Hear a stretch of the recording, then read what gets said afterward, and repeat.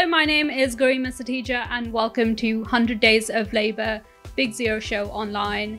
Today we're talking about policy. Now, policy is that thing that really ties everything together. We can't really talk about the industry, the infrastructure, the technological advancements without really discussing policy. And the last few years, we've seen a lot of uncertainty with changes in government, with geopolitical tensions. So where are we now? Are we going to be able to reach our net zero targets? That's what we're discussing today. And I'd like to welcome my guest, Rosa Hodgkin, who is a researcher at the Institute for Government. Welcome, Rosa. Hi, everyone. Could you just start with what the Institute of Government does? Yeah, absolutely. So we are a non-partisan think tank, which is dedicated to making government more effective. So the way we normally explain that is we don't do the what of policy. So we don't say what policies government should be adopting. What we look at is the how of policy. So you've said that these are your policy aims. This is where you're trying to get to. How can you do that most effectively? What could you do to make that more effective, essentially? So do you advise industries? Do you advise the government? How do you work? So we mostly work with the civil service and also a bit with academics who are trying to make their research more accessible. We run training programs, we do research reports, we run roundtables, events, anything really to kind of get a conversation going about how to make government more effective. And who funds you? Are you funded by the government? No, so we were set up by David Sainsbury, and we are mostly funded by his charitable foundation, the Gatsby Foundation. We also do a bit of work with partners. So we would work with partner organisations to put on specific events, and particularly very occasionally specific research projects, but mostly events. But our core funding is from the Gatsby Foundation. Just to understand, how is your research different from that the government does or academics do? Where do you sit? Essentially, what we do, I would say so it's easier to say how it is different from academia, to be honest. So it's much shorter and it's in much clearer language, generally. Our research projects normally operate on 6 to 12 month maximum timelines. So they can be more responsive to government priorities than academic projects, which are normally, several years. And so it can be difficult to align them with what's going on at the time. In terms of how it's different to what government does, I think we're just a bit freer to talk to lots of people, and people can be more open with us maybe than they sometimes feel like they can be within government, where everything's going to be published. And so I think we just have a bit more freedom to kind of look at what's going wrong without that necessarily being can be quite a charged question when you're in government, I think. And is it accessible to the public? Can they keep track of where the government's gone too far in terms of what they recommended? Yeah, absolutely. So all our reports are online, all our events are free to join.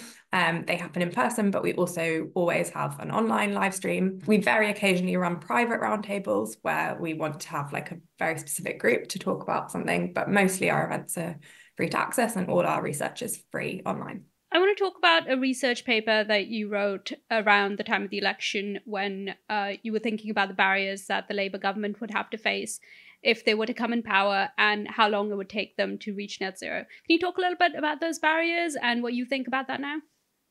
Yeah, absolutely. So this work came out of a question we were asked about whether we thought the clean power by 2030 was achievable and what we thought the barriers to achieving it were, what was kind of slowing down delivery, because obviously the previous government had a target of 2035, which they were not really on track for. So kind of what was blocking progress there. And in terms of what we found, I would say the main one that came up again and again was grid capacity. So there were lots of people saying, we've got all these renewables ready to come online, but there's not the capacity to move the energy around the grid.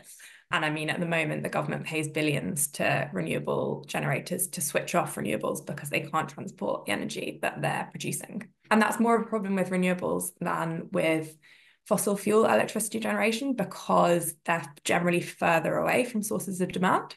You can basically build a power plant right next to a big city if you need to, but you can't always put a wind farm there. Yeah. So particularly with offshore wind. end up having to transport the energy a lot further. So that's a big problem. The grid hasn't been upgraded for a very long time. It was already struggling, and now you're asking it to do something really completely different. So that's a big barrier. And also connecting to the grid. So 2030 is basically 5 years away now. Yeah. And it's taking years for renewable generation projects to get connection to the grid. So obviously that's a problem if you're looking at trying to do this before 2030. Similarly, the planning system. So for nationally significant projects, I think the average is over 4 years now to get planning consent. Yep. So again, with 5 years to 2030, that's a big problem. And then the supply chains and the workforce. So obviously, the UK is competing against lots of other countries that are trying to do the same thing. The kind of components and kit are in quite short demand. And there's also the people who know how to do this. We don't necessarily have enough people who know how to do this to, for example, build all of the grid lines that we need between now and 2030. So I think those are some real kind of big, hard physical barriers. They're like things that are to do with physical materials, kit, infrastructure. And then I think there's been some barriers that are maybe more political or more policy, where we've seen quite a lot of inconsistency when it comes to particularly the messaging. Actually, in some ways, less the policies, although there has been some kind of flip-flopping around phase-out dates and things. But particularly on the messaging, it's been quite inconsistent, which is obviously not helpful when you're looking at trying to get private investment to invest in this infrastructure. So there's a range of different things that have been going on, I would say. Yeah, I want to talk to you about that a little bit. You said there's been a bit of flip-flopping and people are sort of confused. There's a lot of uncertainty. Why is that? Is that something that will settle down, do you think, with a new government? Do you think because there was so much change in leadership in the last government that people stopped making any changes? And do you think that that's picking up a little bit? Yeah, so I think all the changes of leadership were a factor. The kind of political priorities of the Prime Minister are quite important in terms of what you can get done in Westminster. And Boris Johnson was quite committed to this. I think most people would say that Rishi Sunak was slightly less committed to this. So that is definitely, when you have kind of those shifts in who's Prime Minister, that does definitely change the kind of level of commitment coming from the top sometimes. So I think that has been an issue. I think also the previous governments haven't really wanted to talk about some of the kind of more difficult parts of this. So for example, financial and distributional aspects, who's going to pay for it, how are people going to be supported who can't afford to buy an EV or upgrade their home heating. And so I think that can kind of leave you in a slightly funny position where you're like trying to talk about it, but while avoiding quite a big area of it. So I don't think that helped either. Do I think it will change with the new government? I'm hopeful. I mean, they've been much more consistent in their messaging so far. We hear that it is a genuine priority for them. So hopefully, yeah, we should get more kind of consistency in messaging. And I hope that they will maybe start to open up that conversation with the public about kind of support, who's going to pay, all of those distributional aspects. Do you think the industry is picking up on that? Are they hopeful? We heard a while ago that everything sort of stopped. People aren't really progressing because they don't know what's going on. Do you think that they're hopeful? I think just now it is clearly a moment of flux. People are trying to work out what's happening. Obviously, they're setting up GB Energy, they're setting up the National Wealth Fund, they're setting up NESO. So I think it's understandable if right now people in industry are a bit like, oh, what's going on? How are these things going to shake out? But hopefully once that all becomes clearer and a bit more stable, that will improve. Yeah. You said in one of your points that you can't really set up a wind farm next to the lines. Can you tell me, just explain a little bit what you mean by that? Why can we not just set up renewables next to the grid? And why can't we just use renewables and change the way that the grid works?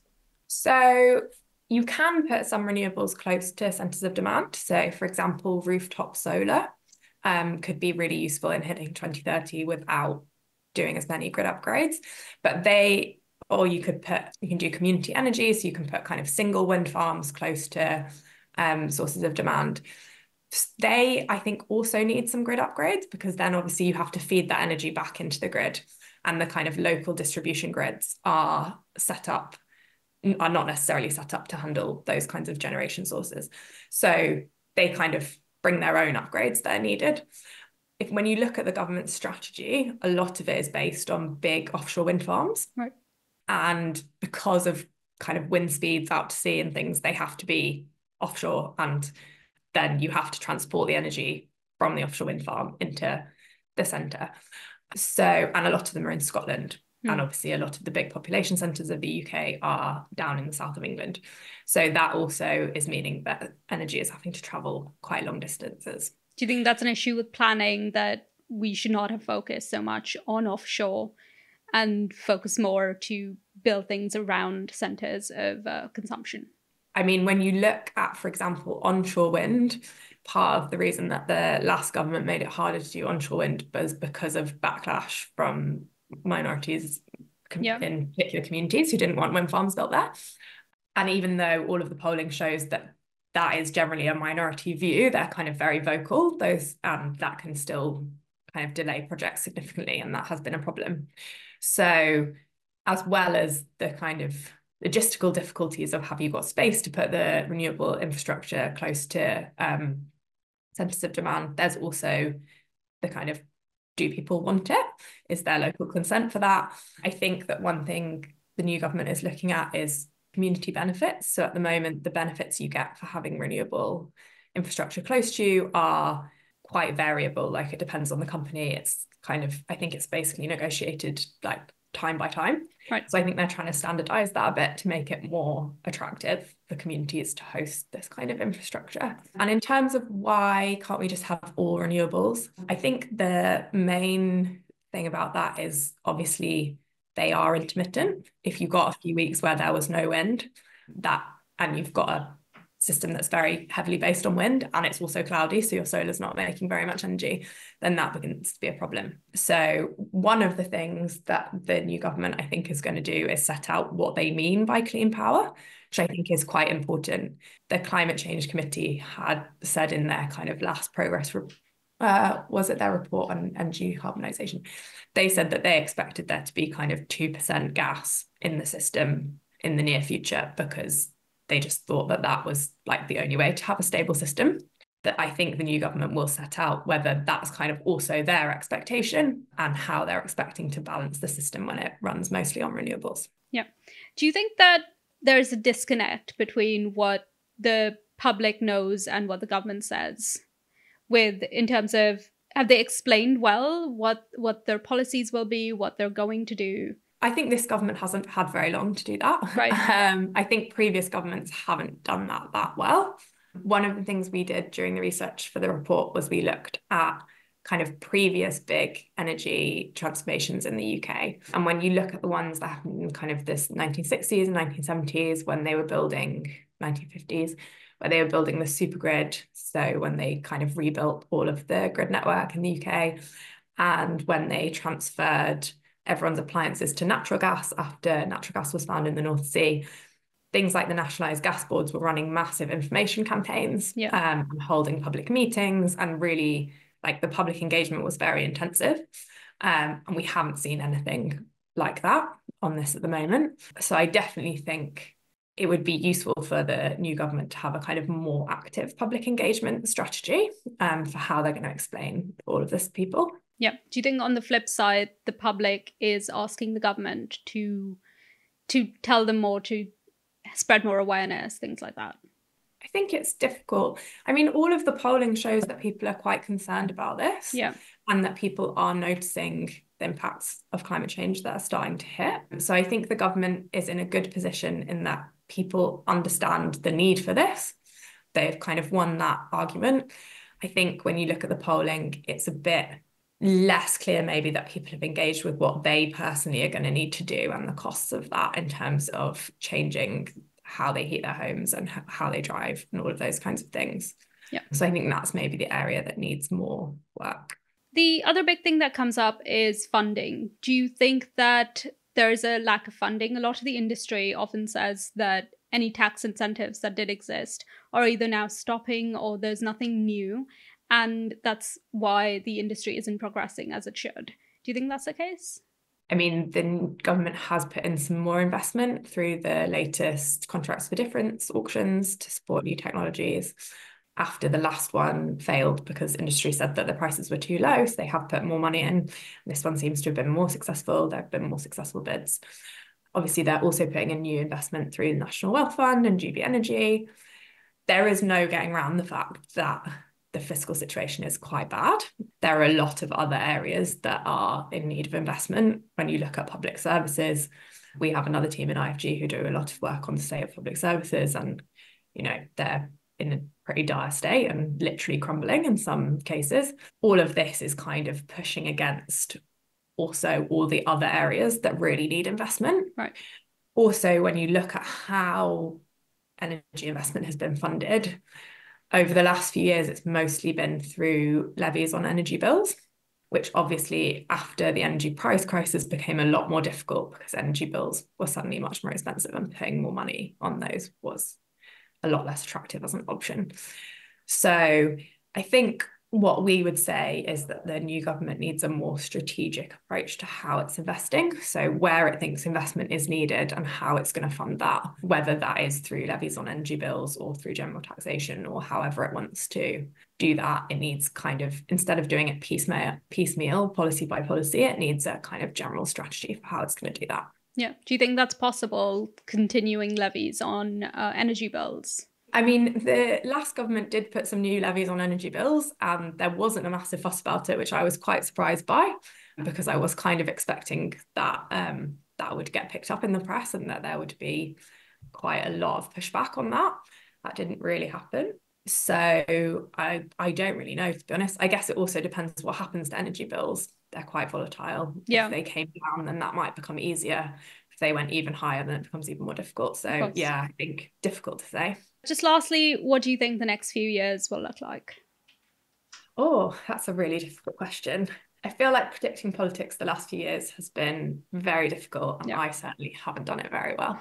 When it comes to this stuff, I don't know whether they will actually manage clean power by 2030, but I think that if they stay committed to it, they will get a long way there. Yep. And I do think that is quite exciting. I mean, it's a much better position than we thought we were going to be in a few years ago. So I think if they do manage that, that will be pretty amazing. That's a very optimistic pick. Thank you so much for your time, Rosa, and thank you so much for listening in. Be sure to check out the rest of the content this week and visit futurenetzero.com for more information. Thank you.